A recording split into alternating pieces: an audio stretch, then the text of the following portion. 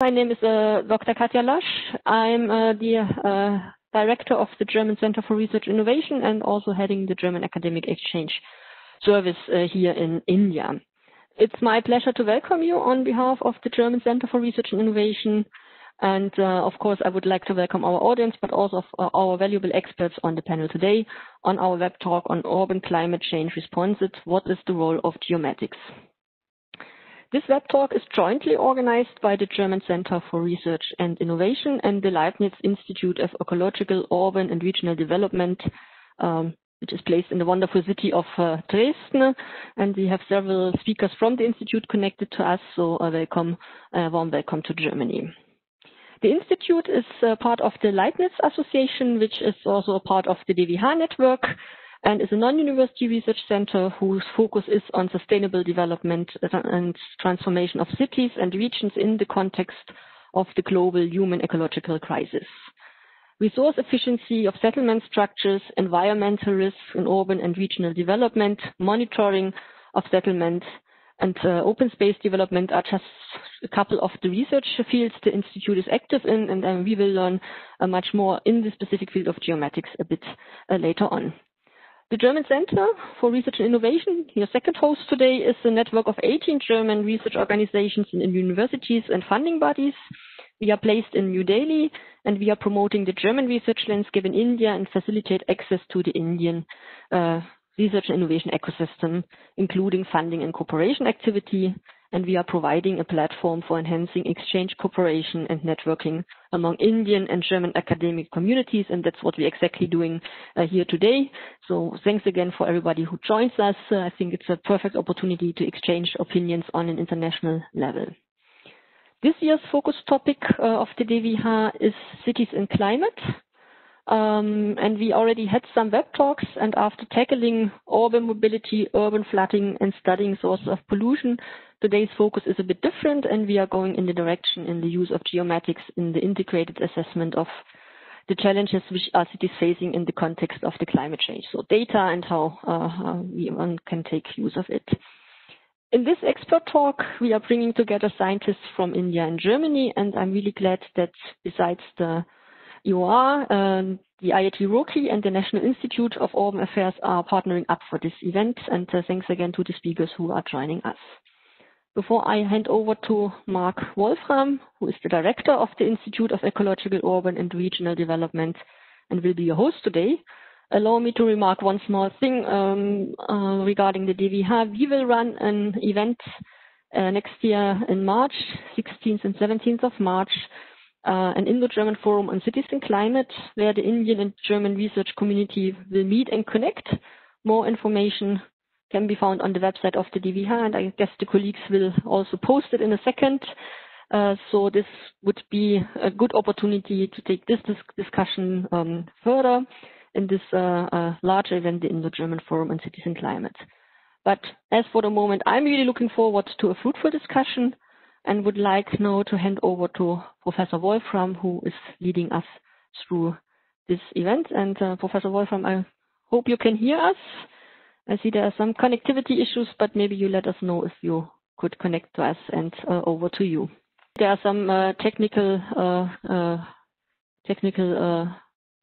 problems we are having, so I would hand over to Hendrik Herold, who is also here present from the EOR, and maybe who could take it up and give us a heads up. And yeah, I think we start with the expert talks and will then enter the discussion. Thank you, Katja, for your nice introduction. Yeah, sorry that our director cannot join because of some internet connection problem. Somehow it's a new web client for us, WebEx, so maybe there is a problem. Which is really sad. But on behalf of the director of the IOR, it's my pleasure to welcome you all to our web talk on urban climate change responses with the question, what is the role of geomatics? The IOR was presented perfectly already by Katja Lasch, or introduced already perfectly, so I don't need to add on her comments. yeah, then I hand back to Katja to start with the speed talks. Yeah, okay, good. Then let us kick it off with the speed talks.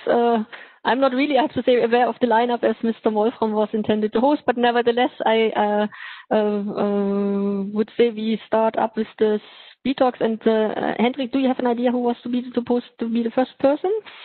Yeah, it's Dr. Reis-Sekar. Okay, good.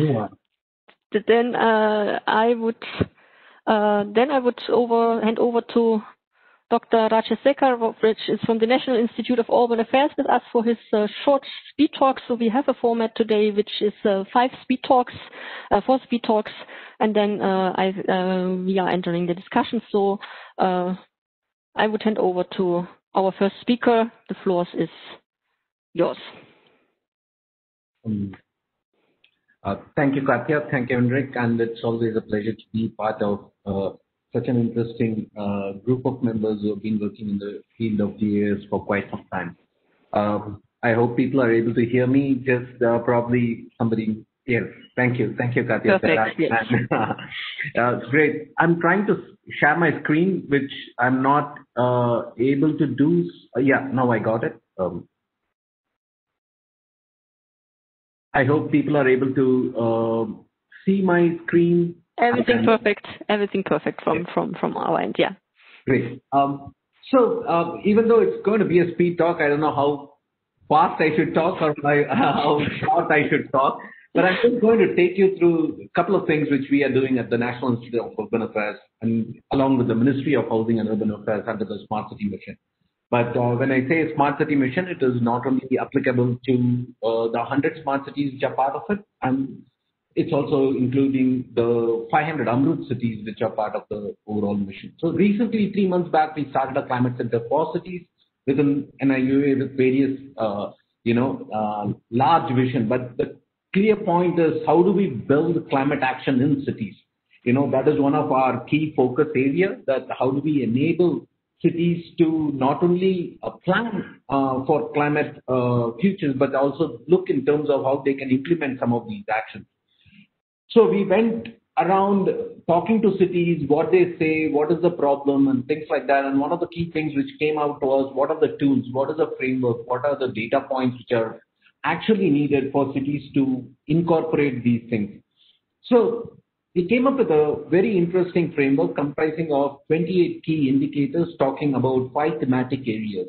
It includes energy and green building. It includes urban planning, green cover and biodiversity, mobility and air quality, waste management, and water management. So what I'm going to talk about today is not about the complexity which is involved in developing some of the maps or GIS portals, but how do we bring in strategic intervention of introducing GIS or maps per se to help cities take informed actions over time. And one of the biggest problems in India is our master plan process is over 20 years.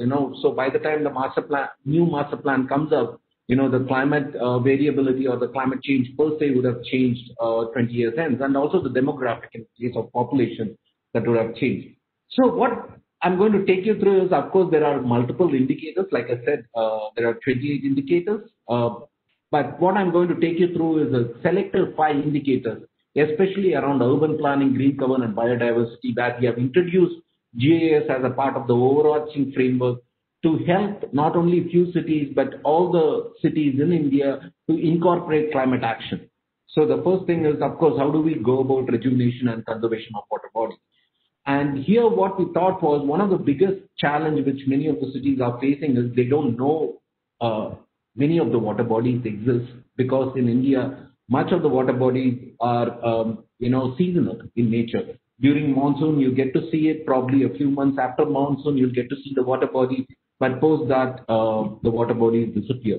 So, and that also goes with open areas. People do occupy those settlements. So I'm just not going to take you into the depths of the framework, but what we have started doing is, we have started encouraging cities to fill or try to map their water bodies within their neighborhood, and also within their wards and their zones. We have also started helping them come up with a framework for mapping open areas, and especially including the ownership and encroachment, which is going to bring about a large scale change, in long term. And the biggest thing is that they are going to use these maps. The ones which are highlighted in red are the indicators which are very much close to the geoinformatics related things. But overall, the idea is not only concentrate on geoinformatics, but also concentrate more on funding mechanism in terms of execution on the ground and also monitoring that over a period of time.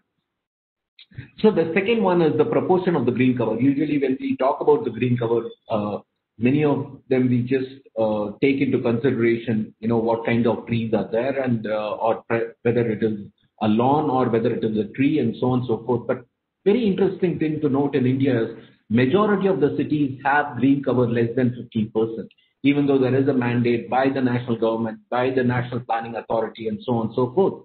What we are planning to do is how do we constantly monitor these things along with certain formal guidelines. And when we monitor these green areas along with a certain guidelines, it is not only going to help them increase the percentage of green cover, but also with a clear focus on enabling native tree species within the city. So one of the key things which we ask for is what are the list of native tree species, what is the tree density, what is the tree canopy density, and so on and so forth, where we are going to give cities some additional points and also enable them to link them with the National Clean Air Action Plan. So the third one is on urban biodiversity, where we have started looking in terms of people's biodiversity register. How do we enable people to monitor it and manage it? And also, how do we look in terms of identification of measures to increase biodiversity within the master plan?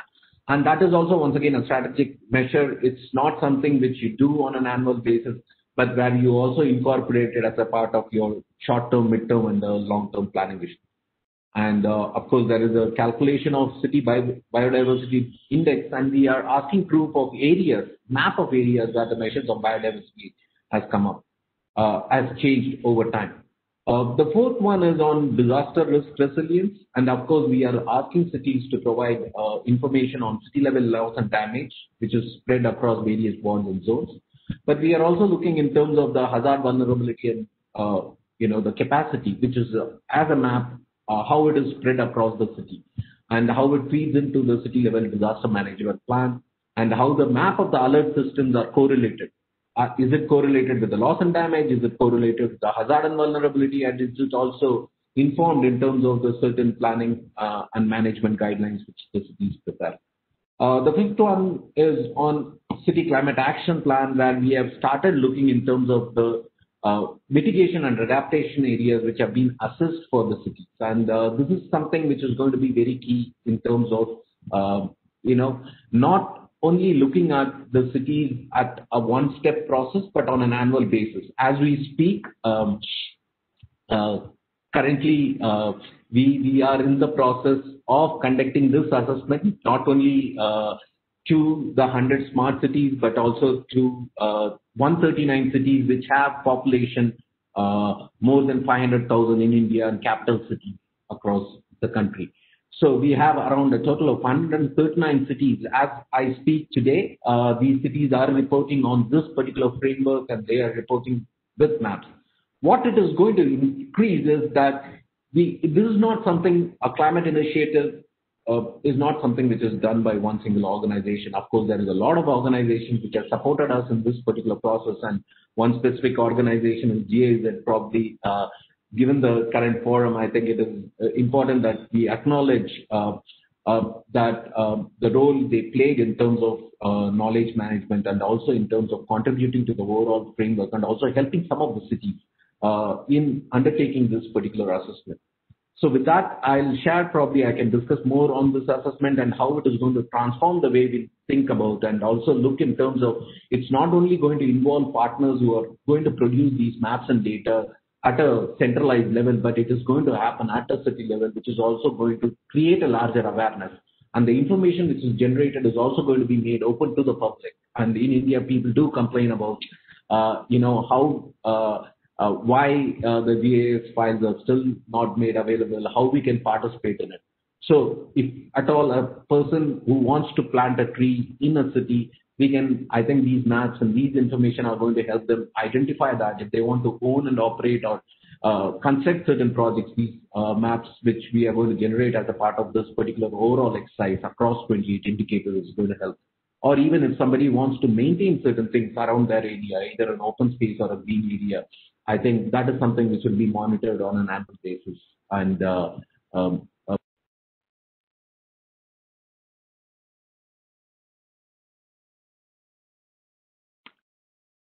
Dr. Rajeshkar, we lost your audio. Could you unmute yourself? Somehow your mic is muted. Yeah, okay. With this, I will just stop and probably I'll be happy to take questions or discuss as we move further. I hope I'm not taking up too much time.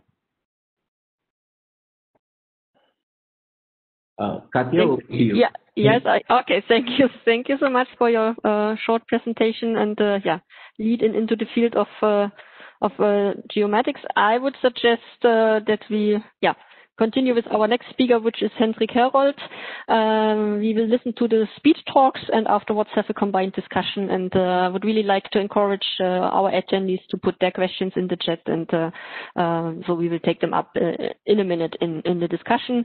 But now over to Hendrik Herold, who is with us connected from Dresden. I guess the floor is yours. Up to your speed talk, please. Thank you, Katja, very much for your introduction. Now, will you share the screen or should I? Perfect. Thank you. Thank you very much. Hello and welcome everyone. I'm Hendrik Herold from IRA in Dresden, and I'm going to start my speed talk with the question, what is the spatial dimension of climate change and climate change responses in general? So where is the link between the science of the analysis of the geographical space and climate change? And I will start with two arguments. Next slide, please.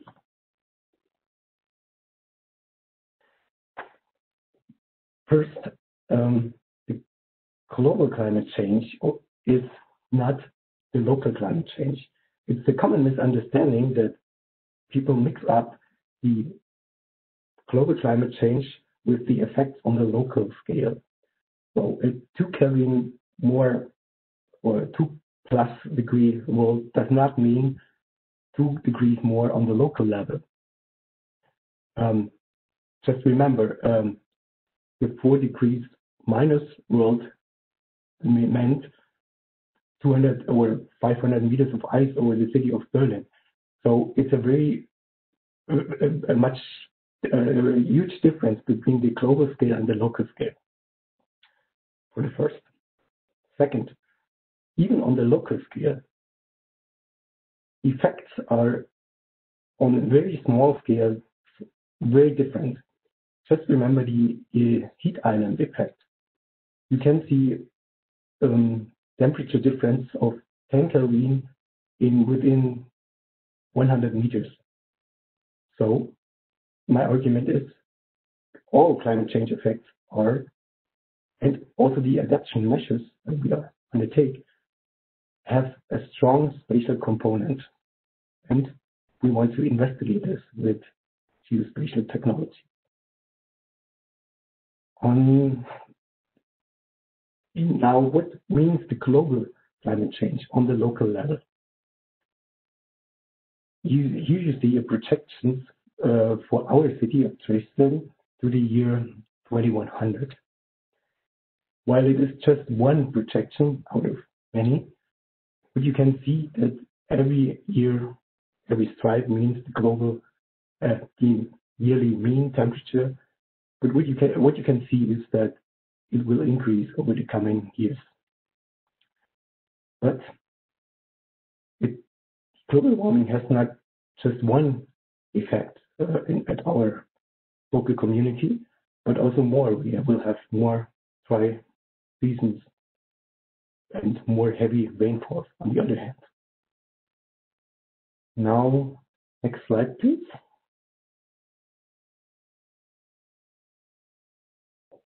So there's good reason that our institute works on various dimensions of the urban climate change. I selected 4 dimensions: projections, adaptation, mitigation, and simulation. I'm going to start with the upper left corner. As I showed you, our colleagues work together with the Center of Skeletal Data Analytics and AI to project the effects of the global climate change on the local, regional, and the local scale. The one you can see is the temperature rise. The other one is the flood risk that is caused by the heavy rainfalls in very short periods of time. Shows the damage to buildings by the flooding. Moving forward to the adoption side, our colleagues from the Heat Resilient City project work on the adaptation to the climate change, the unavoidable part of the climate change. This is a large project with many partners, but also city partners, which work together to avoid the adverse effects of the climate change to the local residents. So, for example, as I showed here, they do modeling of the temperature effects on local buildings. What are the effects on the residents in the buildings, and most importantly, they suggest construction changes in the buildings to avoid these overheating, such as shading and different surrounding of the building. Going to the mitigation side, we have what the projections also say is that we might have more sunshine hours to get over the heat. This can be used for photovoltaics to produce solar energy or use the solar energy. Going to the simulation side, I want to present something about urban air quality, and now you might ask why. What is the link between urban air quality and the climate change? Well, there is an ample link, namely the more heating and more sunshine, ultraviolet radiation has an effect on the local air quality, on the air pollutants on the local scale. It starts with the temperature, it starts with the air stratification in the atmosphere, and so on. Especially the ozone is very sensitive to ultraviolet radiation and the heat. Speaking of the ground level ozone, not the stratospheric ozone, which we need very much.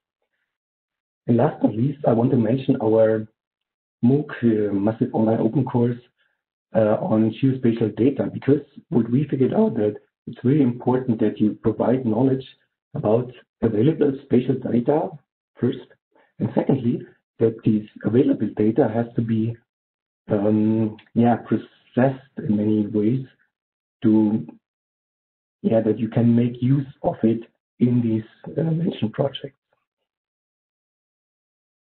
I'm going to present 2 projects now more in detail, where we can see the link between urban climate change and geomatics. First, we went for photovoltaics and the urban air quality project. So next slide, please. As mentioned, first, I'm going to present our solar energy project. It's called Standard Building Integrated Photovoltaics, which includes not only the rooftops, which is commonly used, but also the facades, which is unique in these analysis. And it could be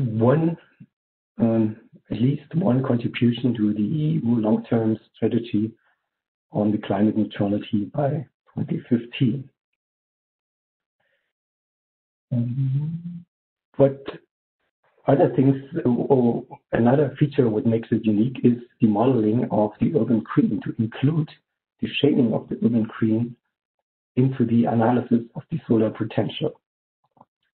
And the whole architecture is cloud-based, so it's scalable because we want to apply it nationwide. And hopefully, if it's applied nationwide and provided, we have a large contribution to the energy sector. And it's actually a good example where all domains work together.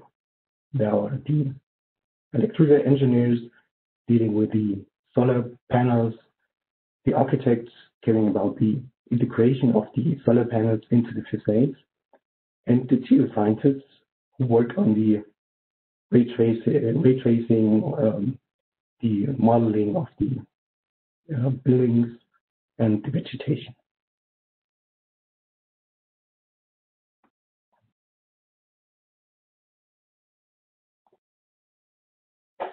Secondly, I want to talk about, or want to present our project on the urban air quality. Here you also can see how geoscience and other domains are linked together. What we do here is we want to predict air quality, first real time. Secondly, we want to forecast air pollution for the next 48 hours. And we want to simulate how the air quality develops under different conditions, meaning various urban layouts, planned parks, planned roads, and so on. For this, we use geospatial data, such as built-up data, land use, and land cover.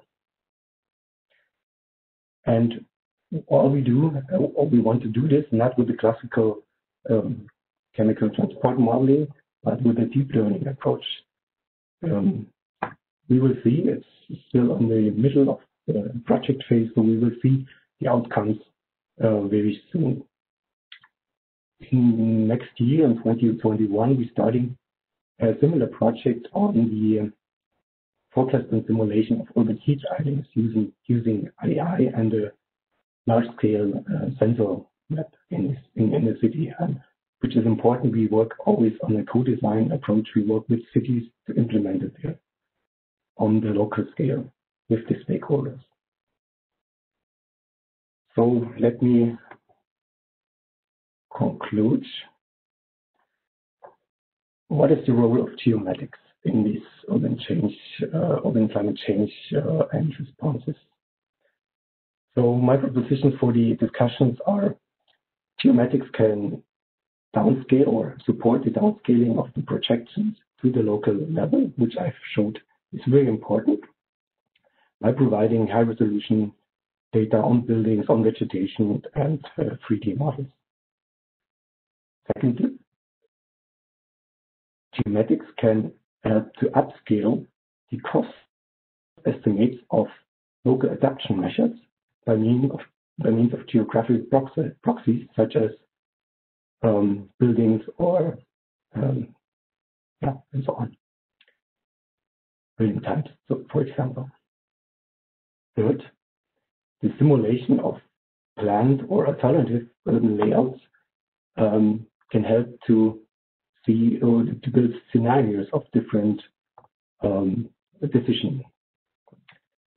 Fourth, ex post monitoring of the efficacy of adaptation measures, which is important to evaluate later the effects of these measures. And last but not least, to provide knowledge and access to processed open geospatial data to the domain experts. With this, I thank you for the attention. I'm looking forward to the discussion. Yeah, thank you. Thank you very much for this insights and also for the questions and the thesis raised at the at the end of the talk. I would suggest we go on with Professor Sanjay Ghosh from the IIT Roorkee, who will give us an insight into changing urban climate satellite-based assessment for Dehradun city, India, a case study. So we go now into good practice and to see. And yeah, Professor Ghosh, the floor is yours. Looking forward to your presentation. Professor Ghosh, you have to unmute yourself. Yeah, I'm just trying to upload. Yeah. Yeah. Okay. Good. Perfect. And yeah, let's go ahead with your presentation then. So I take this opportunity, first of all, to express my thanks to the organizers. That is the Leibniz-Institute of Ecological, Urban and Regional Development, and also the German Center for Research and Innovation at New Delhi for having extended this invitation to present my thoughts. Well, it was nice to hear Dr. Uma Maheshwara Rajshekhar, but unfortunately, when Professor Harold was speaking, there was some problem, and I had to go out of the meeting and then came back. And by the time he finished his talk, hopefully it must have been a very wonderful talk which is there. But the one that I'm looking forward to is to provide a insight as to how we can look into the various aspects which are related to climate changes, land use, land cover changes. We have taken Dehradun city as one of the case studies, and it is one of the cities which under the Smart City program has been designated as a smart city. And over a period of time, it will be experiencing a lot of changes. But this particular city actually at one point of time was a pensioner's paradise. It was a very quiet city, but with the formation of the new state which came into existence in 2000, this particular city was designated as the capital. Thereafter, there has been a lot of changes. So it was one of the reasons that we went and looked at how these scenarios of the climate change along with the land use, land cover are changing. Right. So do I have the control over the slides? Would like to move? Yeah. So basically, it is a lot of people, they talk about climate. So they use terms like climate change, climate variability. And it is important to understand that these two terms, have their own different time frame. Right. So it would be very prudent to just have a look at what actually is climate, So climate is nothing but it is the surrounding, the fluctuating state of the atmosphere. All right. And it takes into consideration the average weather over a certain time and area. Whereas climatic variability is just the climatic conditions which we are looking in terms of the individual weather events. So probably a very fine line which is there, but the time scales actually take over the changes which are there. So with this brief background on the climatic change and climatic variability, I move ahead and we just have a look at this diagram which IPCC in 2014 gave an insight as to how the changes are taking place over the period of time. And in 150 years of time, there has been a marked difference in the rise in the temperatures which is coming up. So with this background, it becomes still more important that we look at how the mean global surface temperatures are rising. And so these studies, they give us a very good insight as to how these changes are going to take over. And predictions are there through models up to the year 2300 that what could be the rise in mean surface temperature rise which would be. So this actually makes it much more, furthermore interesting for us to go into and have a look at what could be the causes of the climate changes which are there. So under two broad categories of natural causes and human-induced causes, the climate changes can be looked into. But one of the themes of today is land use change. So whenever there is a change in the land use takes place, there's going to be change in the surface albedo, the surface roughness, exchange of water vapor and greenhouse gases, which are very important in terms of the land use, as they are would like to study. Okay, so focusing our attention on the land use, land cover changes which are there, it is important to understand the impact of land use, land cover changes on climate. Right?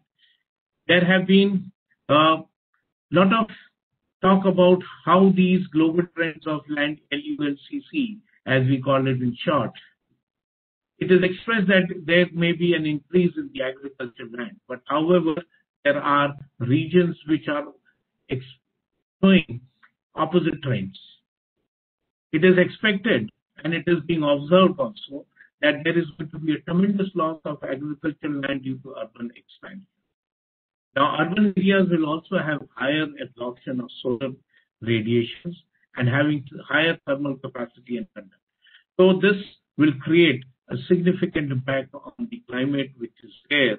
So when we are looking into the urban areas, we need to study regarding the energy budgets which are there and what would be the effect in terms of the distribution of the temperature and precipitation occurring in that particular region. So when I look at the parameters of the climatic change, there are hydrometeorological parameters like the air temperature and the rainfall. The second is the land surface temperature, and third is the land use, land cover. So with these, we can have a brief insight as to what would be the role of remote sensing in terms of providing information. First of all, land use, land cover maps.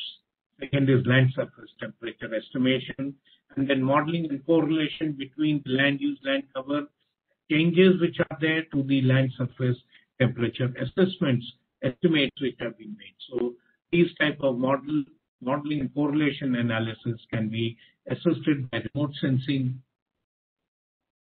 So coming to the study area, this, as I said, this is a city which has been expanding tremendously over the last 2 decades, and thus it becomes a very important one for us that this particular city lies at the foothills of the Himalayas, and over a period of time there has been a significant amount of change in terms of the various hydrometeorological parameters and also the land use. So when I look at the data that we have used data such as temperature minimum, temperature maximum, rainfall, and remote sensing Landsat data 5, 7, and 8, so as to get the information.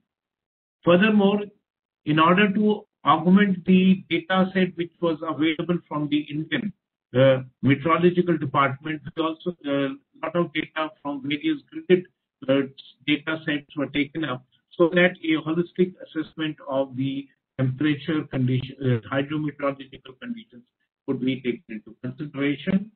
So these are some, in order to provide and take into consideration, a gridded approach was taken in order to get to the point temperature which was available from various gridded points which were there to work out what would be the value at the place of interest. Okay.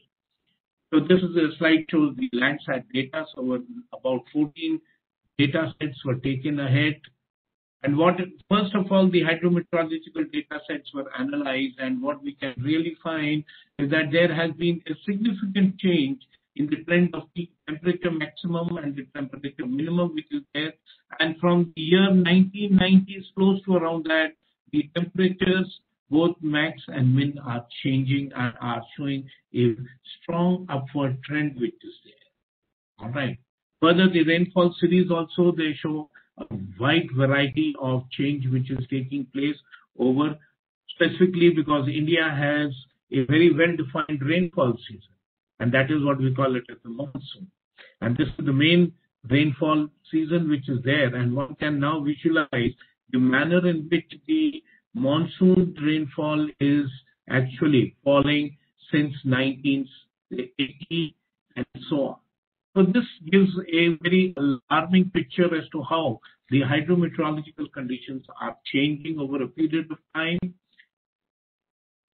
So this is the seasonal and the annual rainfall, which is were there.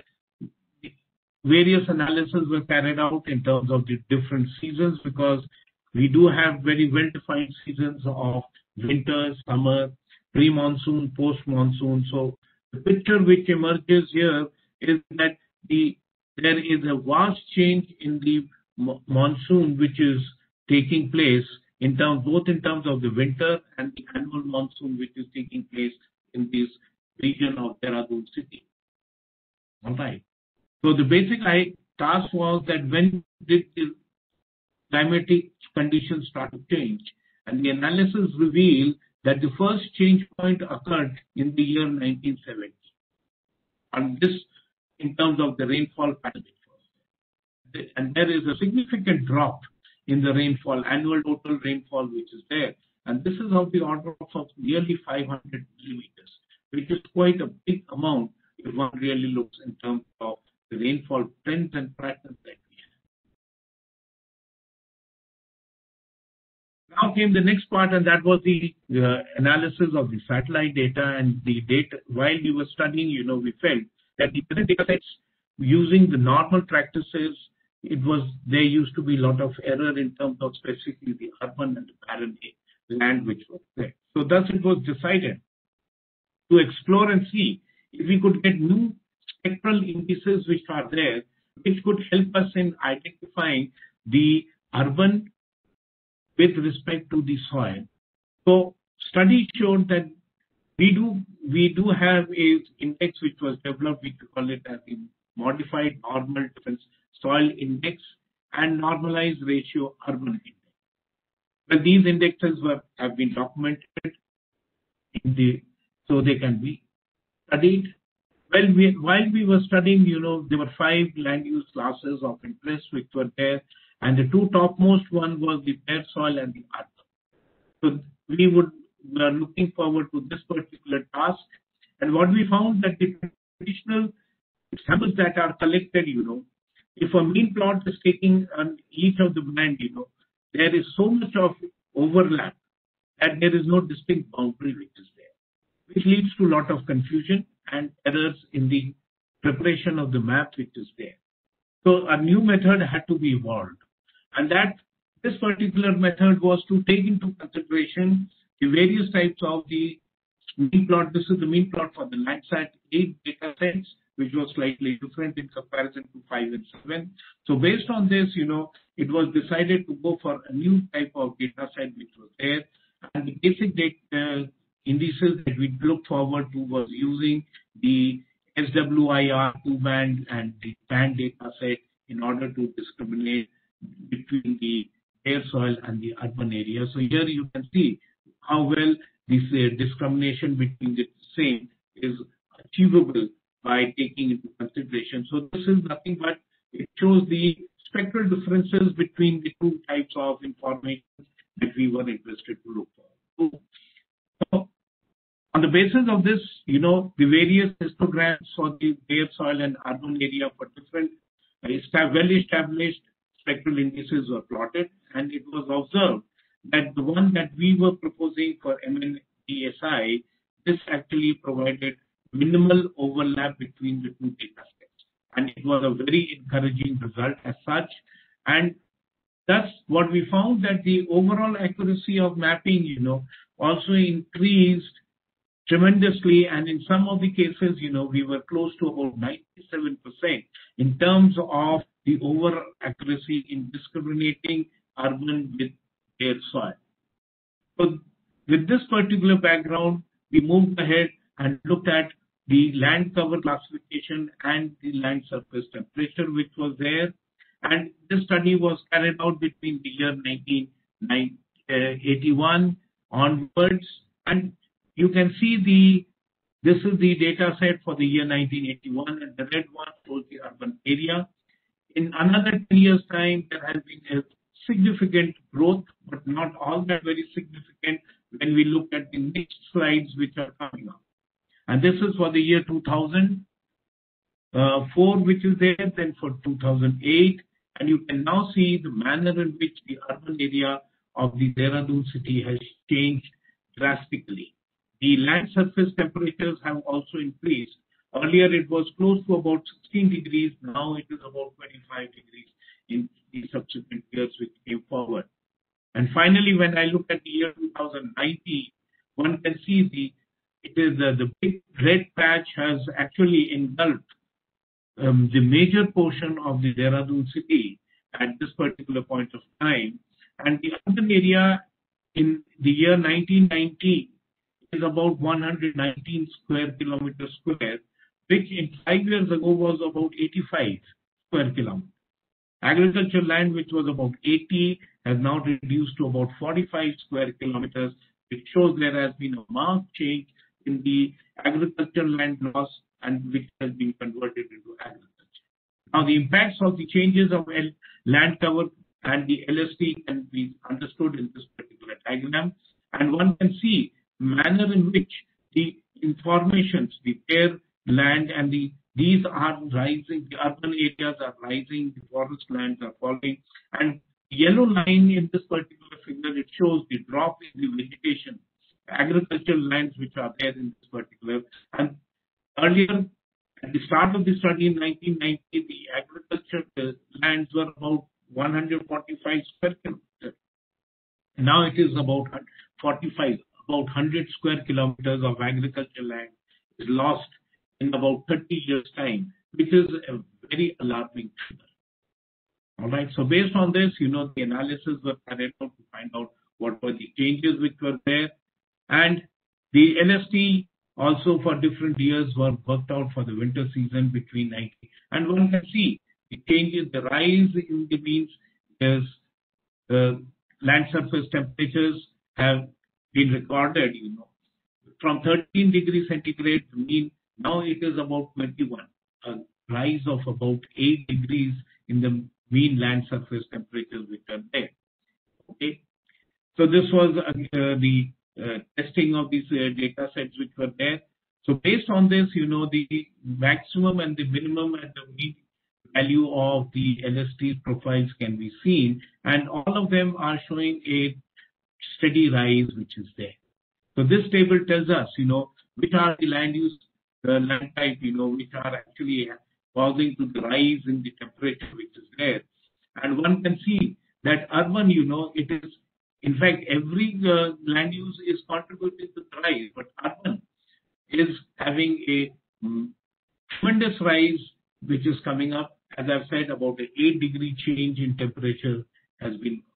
So the impact of this change of LUST on LST was looked into, and this is the result that we got from the analysis which was there.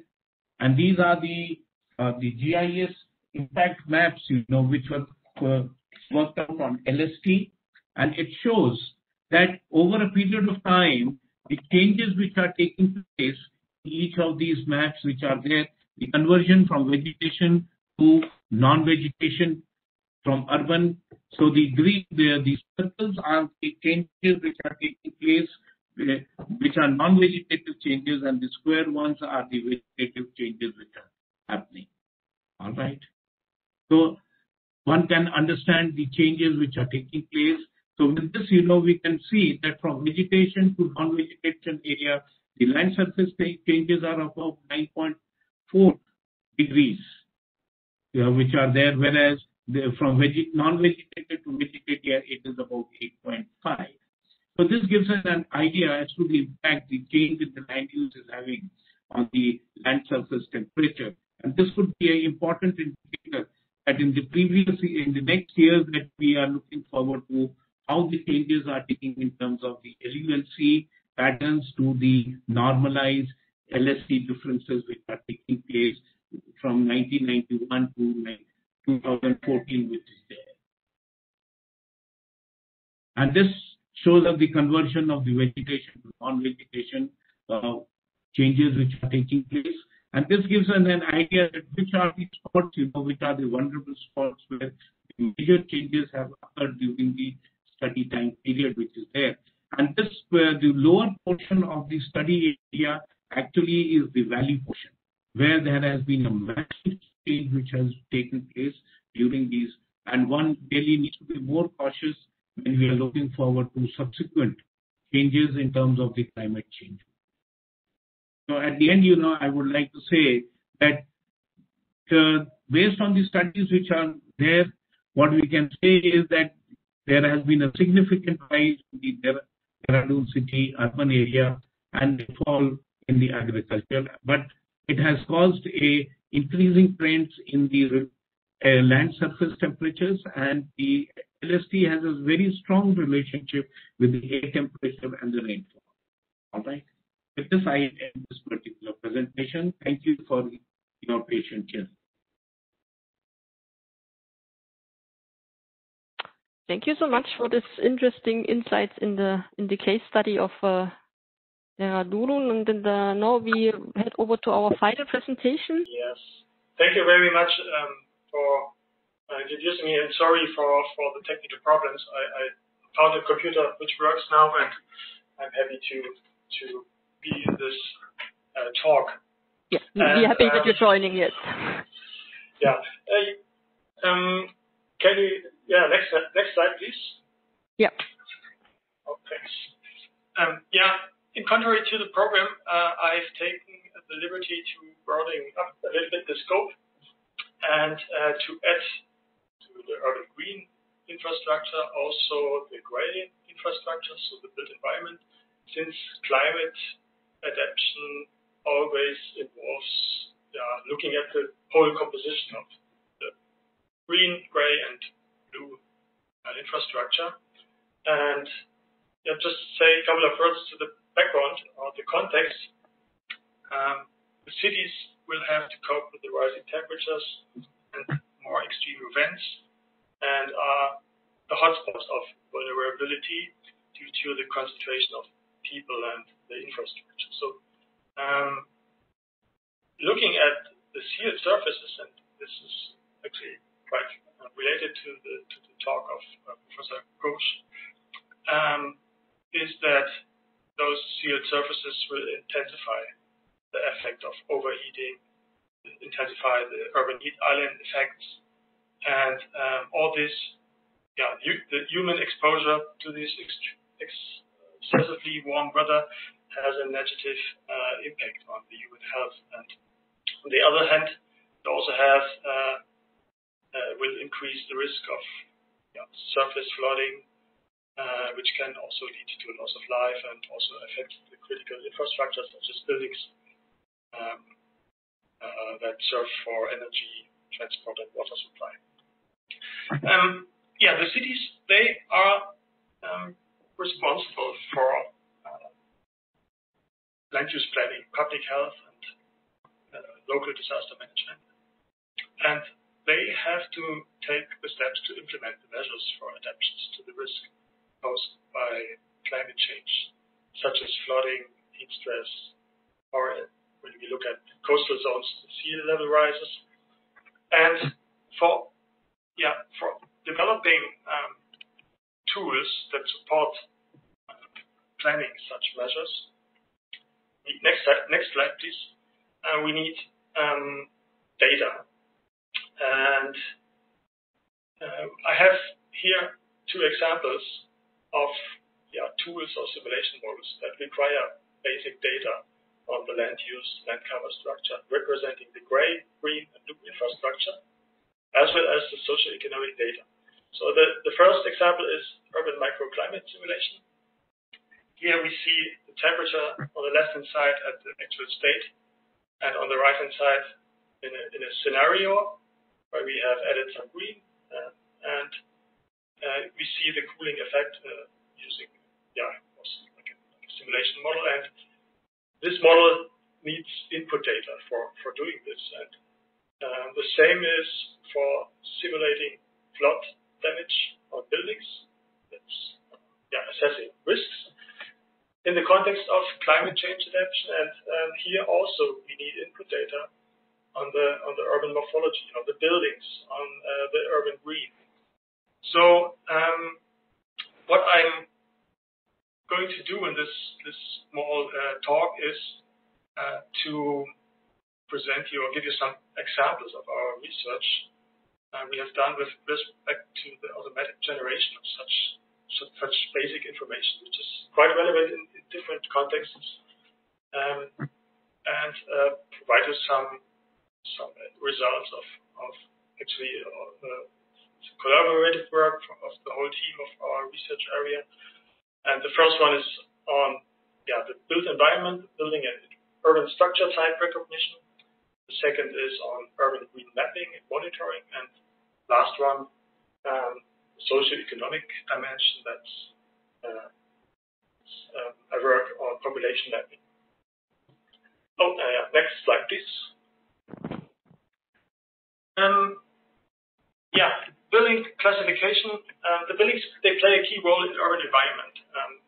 But when I think experience when working with geodata, you are always confronted with building data that doesn't have any attributive information on this semantics, like the building function, building height, or the number of stories. So this information is always missing, or most of the time missing, when you also think of extracting buildings from remote sensing images.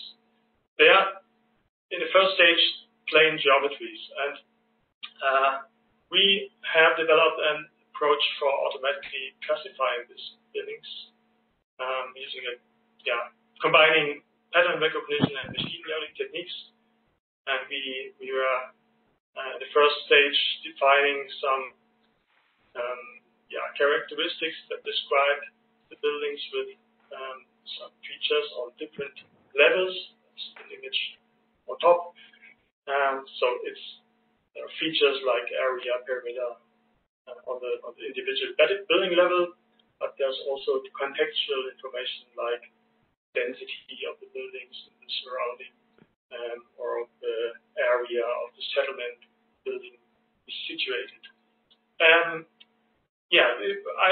That was actually my PhD thesis, and I was into that.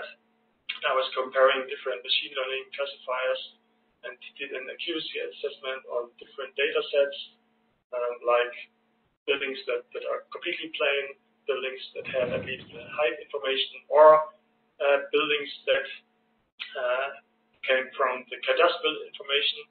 And we were able to with this technique to generate very quickly, in a very fast way, very high resoluted land use mapping for cities. And we then implemented this also in a project for the state of North Rhine-Westphalia in Germany. That is an online tool that helps municipalities to compare possible adaptation measures. And this basic information can be used from communities for their modeling. So it is not just like an experiment on a city. It was really implemented on a state, German state level. Next slide, please. Sometimes it's when analyzing the urban form is not enough to get enough information for characterizing the building. Sometimes you want to know what is the material of the building, or what is the mean story height of the building. And here some additional information is very useful and very helpful. And in Germany, we are happy to have such historic data where we are able to extract the footprints out of them and relate them to the current building stock we have. And we are able to track changes on the building level over space and time. And we are able to map building ages that is relevant for energy demand modeling, but also for risk assessment, because different building types has different damage functions behind the modeling of the risk. yeah, that was the first, the urban gray infrastructure. And with the next slide, we go to the green infrastructure. Urban green plays a crucial role in adaptation to climate change, especially, it's explicitly mentioned in the SDG 13, and also explicitly mentioned in the SDG 11, where it's about enhancing the sustainable resilience of cities and communities. And in addition to the cooling effects we have heard about today already, urban green has also lots of other positive impacts, such as biodiversity, improvement of well-being, and in this context, because there's in Germany at least the topic of urban greening is really present, and we are having 3 projects at the moment. The first one is on urban green monitoring. Here, that's a project on national level where we, in collaboration with the German Aerospace Center, developing a method for the nationwide mapping in 2D of the vegetation. That we differentiate between the classes. You can see it, so it's built up open soil, deciduous trees, conifers, grass, and arable land and water.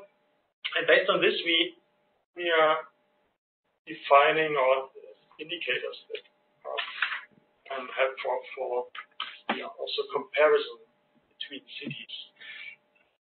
And the indicators, they refer to the green supply, to the green accessibility, but also the green connectivity.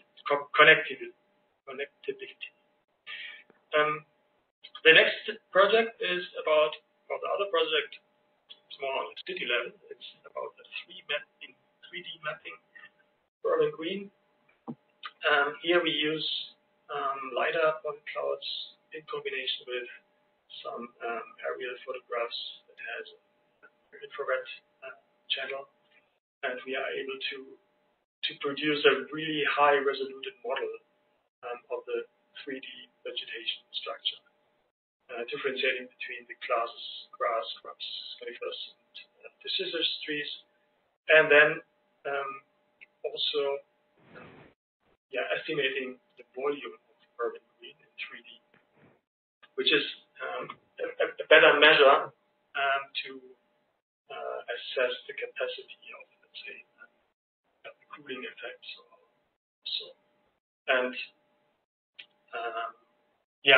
But of course the physical green infrastructure is not the only important information when it comes to planning adaptation. It's also important to know which green spaces are accessible, which can be used by the citizens, and how they are perceived. And here the MindGreen project, so MindGreen means my green, addresses these questions by developing an app to provide new information on urban green spaces and their qualities for recreational activities such as jogging, walking, going out with the dog, or relaxing. And in this project, here the individual user preferences are more taken into account. So it's not just the physical infrastructure; it's also the needs of the users and the needs of the citizens. And here we developed an app that provides such information, and we combine different data, not only remote sensing data, but also open data from cities, open data from open data portals, or volunteer geographic information. We also integrated social media or information extracted from social media platforms, and of course the citizen feedback. And a really nice feature of this application is also implemented new ways of routing options that allows people to move through the city, not using the shortest path by foot, but using the greenest, the quietest, or the shadiest route through from A to B through cities. Next slide, please.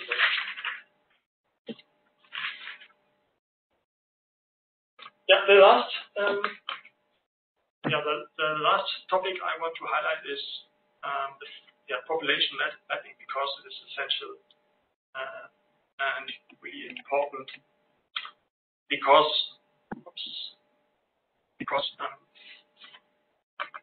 to plan climate change adaptation measures, it is important to know who is exposed to the risks and where, and who will benefit from the measures we have done. And so that's why we were looking at official data. When you look at census data, they are not always accessible. They are most of the time they are on a higher level, so we don't have it on a very fine-grained level. And one approach we were using is a designated mapping approach to map the census data on the finer spatial units. In our case, the floor space. So we use the buildings we have. I've already presented in 3D, and we have some assumptions on the story height, the stories, the floor space, and we could distribute people in the houses. And when using historic data, we are also able to estimate multi-temporal populations, so historic populations. So you can maybe read the papers. And there's also one interesting fact when you look at it, when you apply such techniques to cities, there are limitations in the city center due to the mixed use. When you have the classification approach, just assigns a class to a building, but it does not consider the partial non-residential usage, so the mixed use. And here we also tried to integrate some other information, such as OpenStreetMap, points of interest information. That we know, okay, there's a bakery in the ground floor, so we could optimize our model for population estimating, and could improve it. Then I will conclude with the last slide. To meet the challenges of responding to climate change, the city needs small-scale data on high resolution for informed decision-making and policy development. And the proposed, or the methods I have presented here, they're all developed and tested in Germany and some in some European countries where we have very good data accessibility. And there they work quite efficiently, and they are partly implemented already in land use monitoring systems, such as our own monitor of the IOER, or some tools, online tools at the state level. I have already write you an example. And these methods, they are adaptable very easily to other regions of the world. Of course, we need to think about other typologies. So maybe in terms of building types, there are other types of buildings we need to identify when we look in Asian countries or to India. And it's also a question of the availability of data. Of course, in Europe, we have good availability of data, but the approaches are generic enough to apply them on, let's say, building footprint information that has been extracted from high-resolution satellite images as well. The only challenge is that we need, for that purpose, we need training data. And here we see the great unexplored potential collection of such training data by the usage of crowdsourced information. With crowdsourced information, we mean existing data that is already shared by people in web platforms such as OpenStreetMap or Wikipedia, or other social media platforms where we can extract such information, or we could actively involve both the citizens in the project, or like a citizen science approach. They might help in digitizing maps or collecting building types, labeling buildings with the help of online tools, or help us to define settlement boundaries, etc. Okay, thanks a lot for your attention, and I'm looking forward to questions.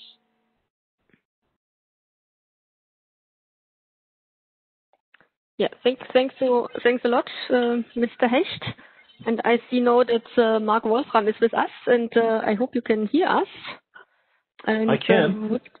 Perfect. And then I would hand over to you as you're the specialist. But maybe, nevertheless, I would ask a question to our Indian colleagues, as Mr. Hecht tackled the data issue. So what is about this geomatics data in India? That would be of my interest. And then, Mr. Wolfram, I will hand over to you as you're the specialist in the field.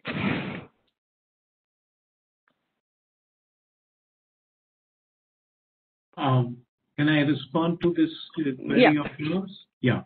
See, in India, we have been able to get data both from the US and from the European satellites as of now, without any too much of problem. Earlier, there used to be a problem, but nowadays, with the open source policy which has come up, we are in a position to get the data, and specifically for research domains, this is available to us free of cost. So I think, that is a very big advantage that has come across, But for high resolution data sets, we still have to pay for it. All right. But the costs have actually come down by a very large amount. So it is not impossible to buy it. Earlier, we used to face this problem that the cost was exorbitantly high and we were not able to do so. Now it is not. I hope I've answered your question.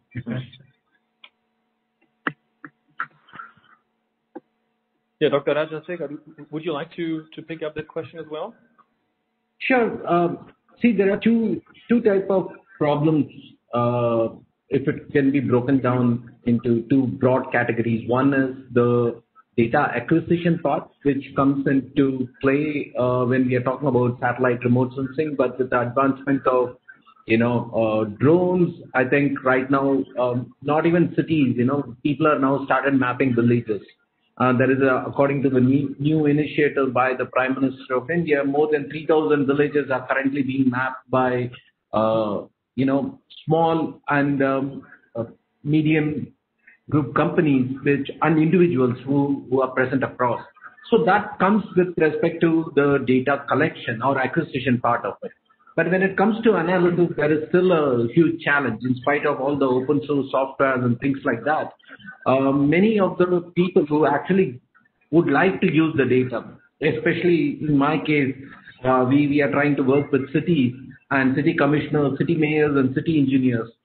Still, they lack the tools and the techniques and the technology to actually analyze the data, and that's when the research institutions comes to play, like Professor Sanjay Ghosh, IIT Roorkee, and IITs around, and even other agencies around it plays a critical role. With that in mind, over the last 10 years, throughout the country, all the states have established state GIS and remote sensing centers.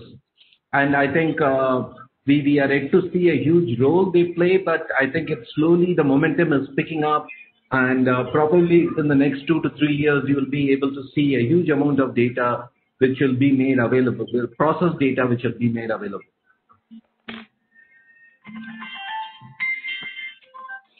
Thank you. Please unmute your microphones if you're not speaking. Thank you. So first of all, I'd like to apologize for the technical difficulties that have prevented me from entering previously. I hope everyone can hear me now well, at least. I can't use the camera because this is my phone.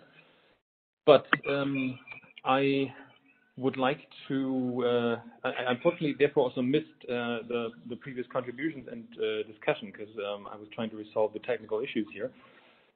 Therefore, I would, with a view to the lack of questions in the chat, maybe just launch a question to the panelists and a more generic one that we could probably pick up with a view to the motivation that we had when suggesting to discuss about the role of geomatics in cities and climate change. Because there are, of course, a number of issues and challenges that you certainly have also come across in your presentations, smaller and bigger ones. I would like to have each of you maybe briefly reflect about where do you see key challenges for the next years to come in your own research also, and where this might perhaps also provide for opportunities in terms of exchange and collaboration. Because last but not least, this is of course a German-Indian exchange. And so if there are aspects that you heard about in the presentations from your colleagues, maybe you can already refer to that. But primarily, from your own perspective, where do you see key challenges for your next steps in researching on the role of geomatics in urban climate change? So can I ask maybe Professor Gosch to pick up on that one? Okay, thank you, Professor Wolfram. I'll just put, see, when I look at, say, 20 years down the line, or 30 years down the line, the scenario is going to change very drastically. And specifically in India, I do expect that the domain of geospatial data actually is catching up very fast. And with the lot of national missions which are coming up, which are relying on geospatial data as such, I believe a lot of people are going to have a very wide interest into how this data analysis, this part is going to be there. I do agree with Professor Rajshekhar that acquisition of the data is still a problem because we need to open ourselves up. Many of the data which have to be, that is where, we have a couple of ministries having their own policies which do restrict the data collection. But I hope, if those things can be resolved, a lot of data, there's going to be a data explosion actually in my data explosion. It's part of it. We have to now move from the with analysis after we were looking at these of the data set. But now we have to move on the structural part of it which is there. So textual analysis was earlier very stepmotherly role, as I would say, will now occupy position in the coming years, and that research have to focus to take account the specifically for higher resolution satellite. So, in my feeling, in the next 10 years, we need that the algorithms which can analyze the city-based high resolution data there, and then again you concepts of saying these things, machine learning techniques. So the focus is primarily on the what I would say central data you then we'll have to be a little more curious about how we really information for the fullness of the data which is there.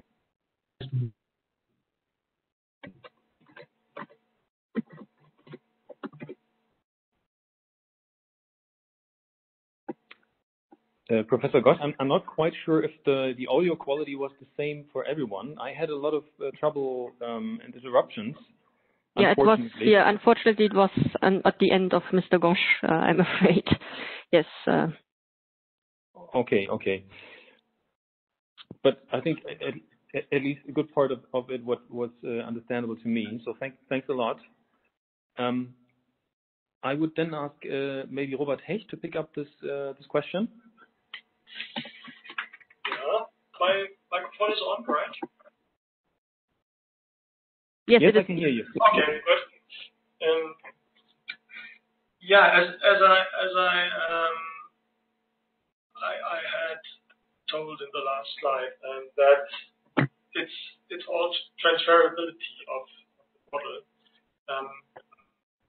We need training data, so I think this would be a nice challenge to find ways of integrating data that are maybe vague or from different data sources and getting out the meaningful information out of them and use it as reference data. This would be a very nice topic or a nice challenge for us. And it's also the question of how can we model the uncertainties of the different data. How can we visualize such uncertainties? It's also not very easy to have a thematic map and at the same time also mapping the uncertainties. So there needs to be some new innovative visualization techniques for visualization that find good user acceptance. So not everybody might be able to interpret such graphics. And another challenge or chance could be we have all these open source tools that are somewhere, and I think it was Professor Bush, he mentioned that the cities they don't know how to work with such tools, or they might not have the resources for doing that. So that we go and provide like a data and web processing infrastructure that allows cities to put in their data and to run the models in the cloud or within this platform, so that they don't need to be care about the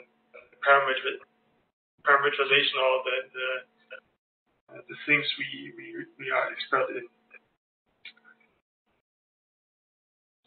Yeah, that's I think,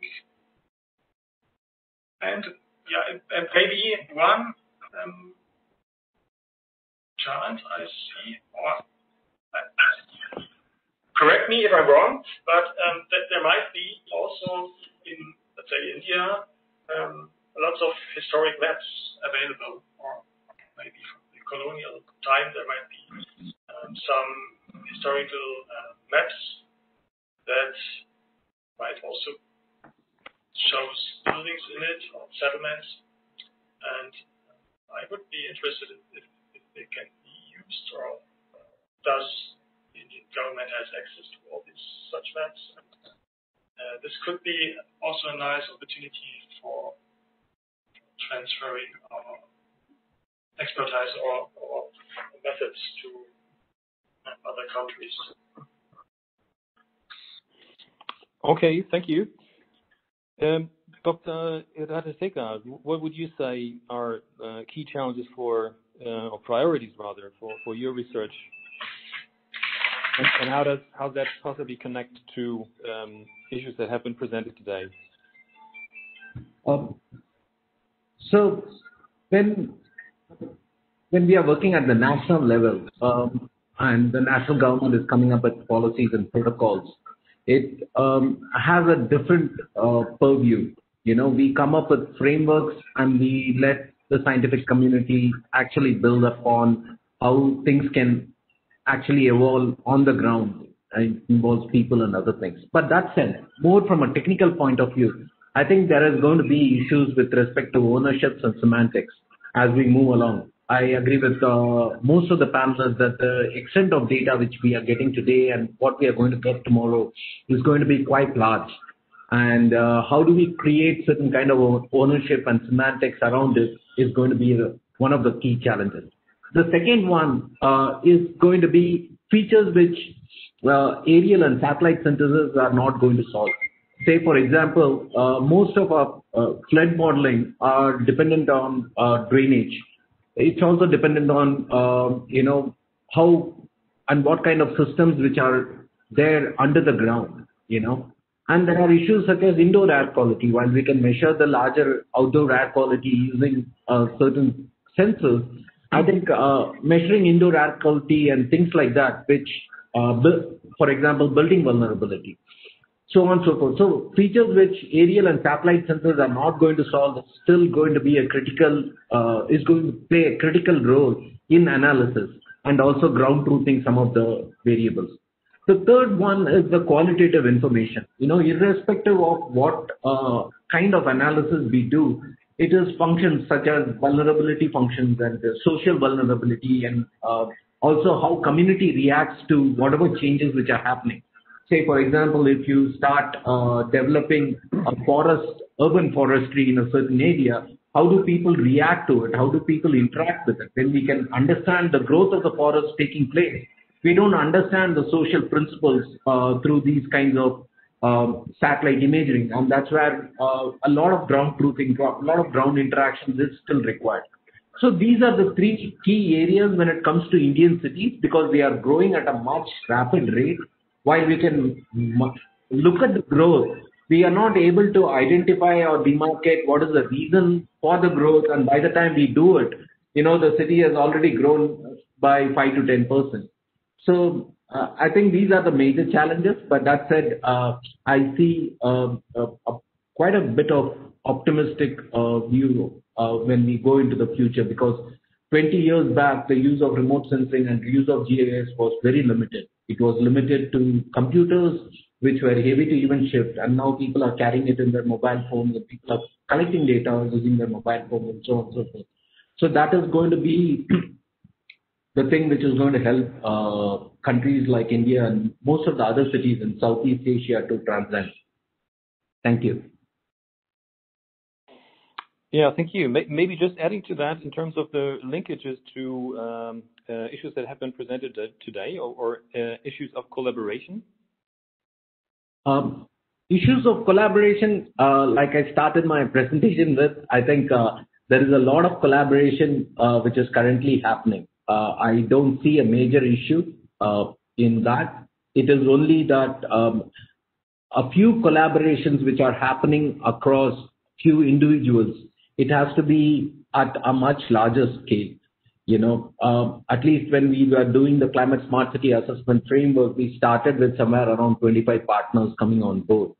But to solve a problem in a city, even if you take something like water supply in Delhi, where I am, there are more than 20 different departments, which are catering to water. The person who's catering to looking at the groundwater supply is different. The person who's looking at the piped water supply is different. People who are looking in terms of water logging is different. People who maintain lakes are different. So the collaboration should not be limited to few institutions. It should go beyond that.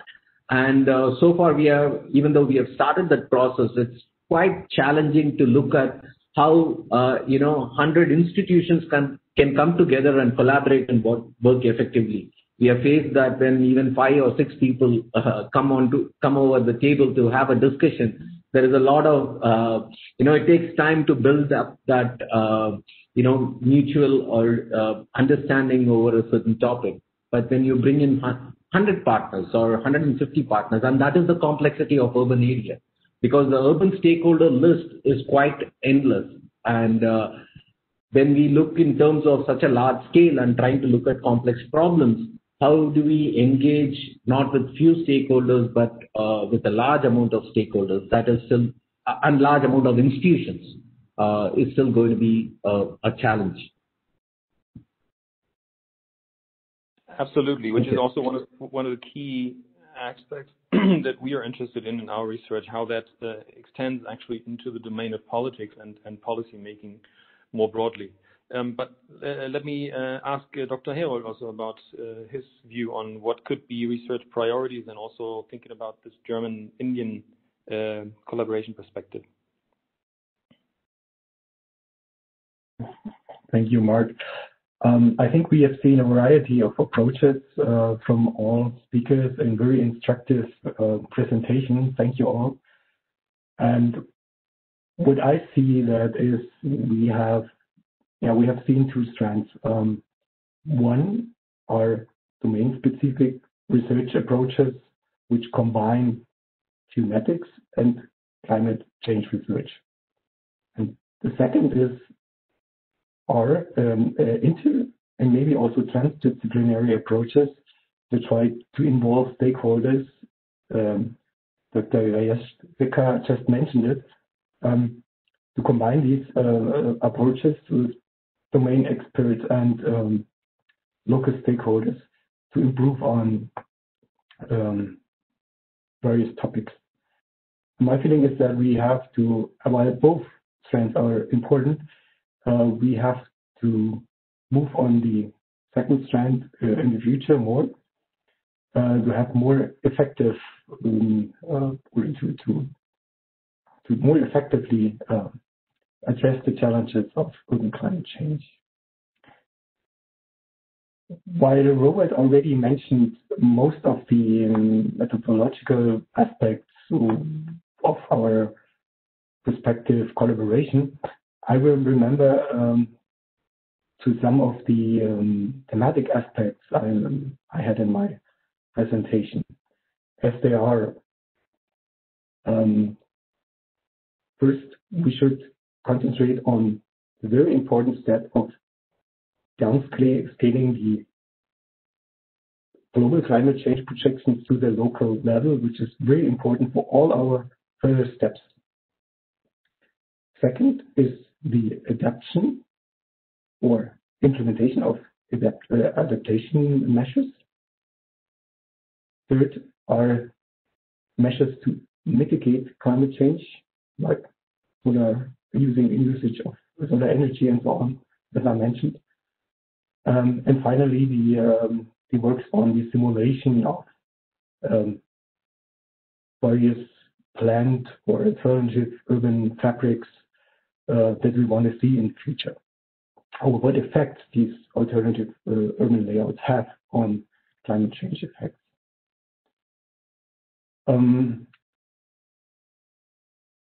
Topics could be for collaboration. I think it's the 3 topics like the overheating of cities, heat island effects, flooding effects, and air quality, which is in both countries a very priority topic. Thanks. Yeah, thank you. I've just seen that there is actually one question also here on the chat, which maybe I would like to pick up just as an open question to the panel, and whoever would like to pick it up may do so. And I would like to expand it a little bit further, because the question is, what are the most important indices required to map, for instance, the effect of climate change? I would like to expand this just a little bit, because that is, of course, a highly political question. I think this is, of course, a more general aspect of the tools, solutions, and perspectives that we've been discussing today in terms of using geomatics, which is that these are, of course, providing possibilities to designing future cities that imply decisions that are necessarily and by nature highly political. So how do we deal with that in deciding about this question? What is the most important index to look about adaptation or mitigation measures? So therefore, open question, what are the most important indices and how do we deal with the politics of that? Who would like to respond? That would be the last question for today because we have a little bit of a delay. Yeah? Professor Ghosh would like to. Yes, please go ahead. Response to this. Yeah. One of the things, is like, what is the important indices required to map? The question, should have been what are the important indicators? All right, because when we are talking of geomatics, we do have vegetation indices, and I had dwelled upon that particular thing. Now, if we are talking of important indicators are going to be the hydrometeorological parameters which are there. Specifically, temperature is one of the most critical important indicator of climatic change, and this can be further substantiated by undertaking land use land cover studies at the global level, regional level of the area, wherein the various satellite-based spectral indices can be taken up, right? And they would be actually giving us a direction of the change which is taking place. Because once we are mapping the vegetation is one of the biggest heat absorbers on the surface of the earth. So, from my perspective, important indicator is the temperature which is there, and the important indices which is there is going to be the vegetation-based indices which are there. Thank you. Yeah. Any other final responses? Please raise your hand now. Yes. I think one of the things which we need to look in terms of urban climate change is the overall integration across various sectors and thematic areas.